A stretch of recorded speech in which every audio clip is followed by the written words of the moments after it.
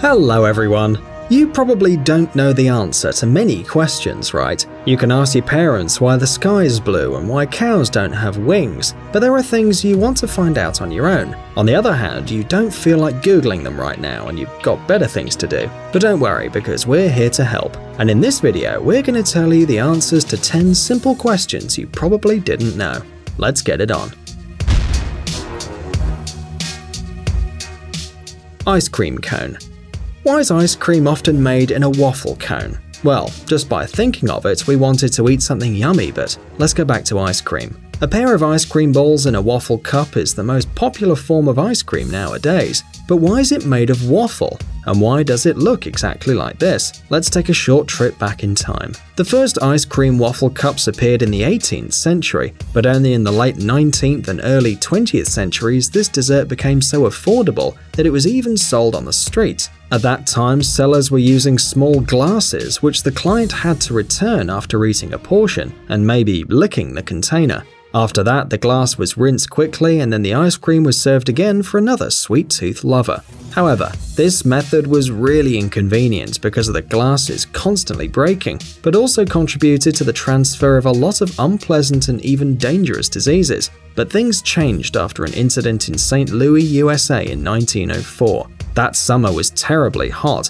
and there was a large queue near the ice cream tray. Of course, in such conditions, the seller simply didn't have time to wash the cups. Luckily, there was a seller of waffles nearby, and he had no clients.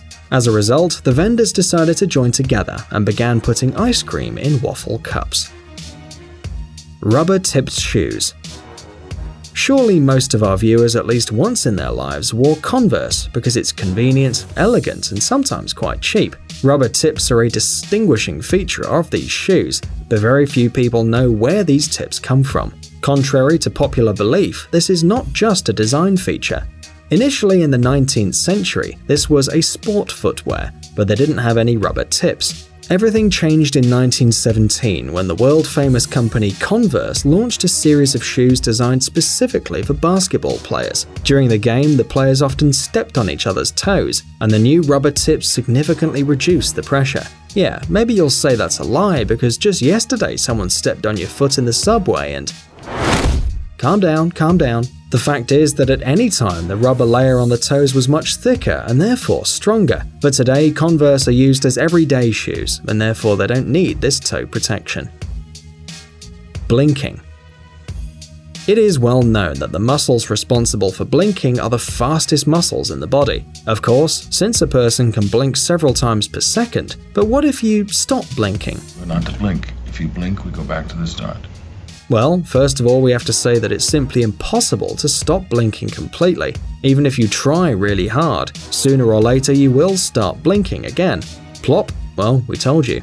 And the point is that since our very, very distant ancestors came out of the water, human eyes and those of other animals require constant wetting, so we must blink. If you don't blink for too long, dry mucous membranes will cause severe itching, and little particles such as dust or sand will just drive you crazy and eventually, well, in the end you'll just blink. Fur in jackets. Many certainly notice that warm jackets often have a fur strip attached to the hood. Sometimes you can unbutton this part, sometimes you have to unbutton the hood, but anyway, almost any winter jacket or coat has this detail. But how did this fur appear there, and why do you even need it? It's quite simple. The first hoods were used by people in the far north to protect themselves from extreme temperatures, wind, and snow. But even if you put on a hood, your face is still open. So what can you do in such a situation? For this purpose, the northern people came up with this idea, putting some fur on the hood to protect their faces even in the most violent blizzard. Well, nowadays the fur part of the hood usually performs a decorative function. In other words, it just makes the jacket a little more beautiful. Pretzels. We believe that everyone knows what a pretzel is, right? A very strangely shaped bun which consists of several loops, so to speak. Many of you have even tried it, but very few people know why this delicious product looks like this and not like a spiral or a fine sweet bread. According to one version, the first pretzels appeared back in the Middle Ages, and their shape, according to the creator's plan, should have resembled a pair of hands crossed in prayer. Yes, the author of the pretzel was a German Franciscan monk that often prayed in this position, which gave rise to the world-famous delight. Bread cuts.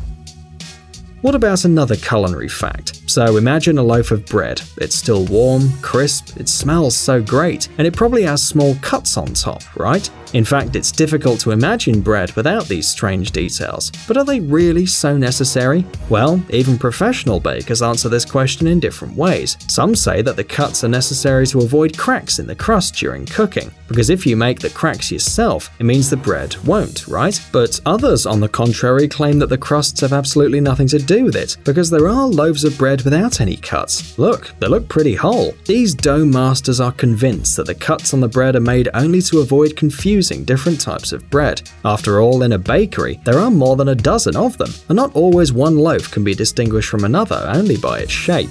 Perhaps were it not for the cuts, bakers would have to bite every single one of their products, and this probably wouldn't please the customers. PIN code.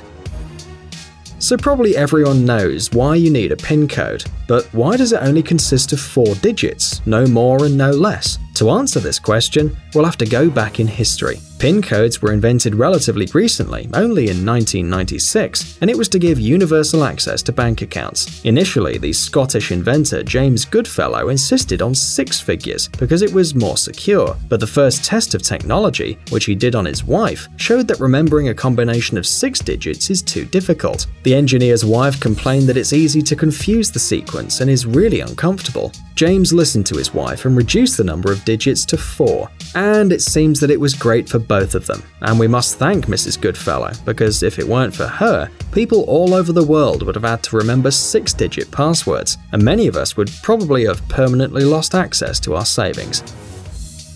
Elbow patches. This decorative element can be found in almost any wardrobe item. In some cases, the patches are simply added to make a jacket look cooler. On the other hand, thanks to them, the fabric on the elbows rubs less and the clothing lasts longer. But this fashion has its origins in the army. During the battles, the soldiers had to crawl a lot, leaning on their elbows, and therefore the sleeves quickly wore out. So to avoid such problems, special patches were sewn on the elbows, and in the 1950s this element was borrowed by American students. Because it looks great, why else? And ever since, you can see elegant patches on the elbows not only on military men, but also on the most devoted fashion followers. Shoe loops. We're sure you've probably wondered why you need these strange loops located on the back of your favorite shoes. Actually, this mysterious element can have several functions at once. Of course, the main idea is that it's comfortable when wearing high-laced shoes. Just hold on to the loop and put your foot in the shoe. In fact, it makes the process of putting on the shoes much easier and faster. However, this isn't the only possible use of these loops. For example, they can be used for an extra string around the leg, if you think the laces will loosen up, and the shoe will fly off your foot at the most inconvenient moment, or it'll just get loose and give you a terribly unpleasant corn. In addition, the loops are ideal for drying wet shoes, which you can hang easily using this convenient detail. Yeah, it's like a life hack by shoe manufacturers. Letters on the keyboard.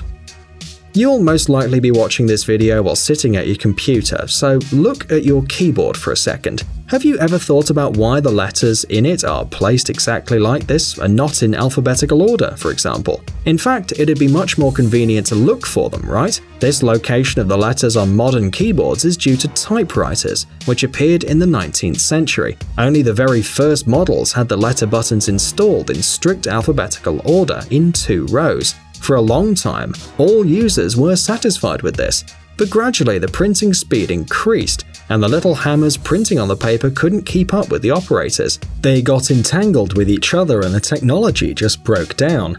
This was because many letters that were used more frequently than others were side by side because of the alphabetical order, and therefore these hammers buckled together all the time. Machine manufacturers seriously considered this problem, carried out research, came to some conclusions, and then developed a keyboard in which the letters often found in text were placed away from the index fingers. Yeah, once upon a time people basically printed with only 2 fingers. So this is how the famous QWERTY keyboard appeared, which is still in use today. Friends, did you know the answers to these questions? Tell us in the comments and don't forget to give us a like. Guys, it's time to recharge your brain. Visit the channel Brain Time. There you'll find a lot of interesting and useful facts, lots of positive energy and tons of useful information. Subscribe right now. We promise it's going to be really exciting. Thanks for watching. Please like and share the video in social networks and we'll be right back to you as fast as we can.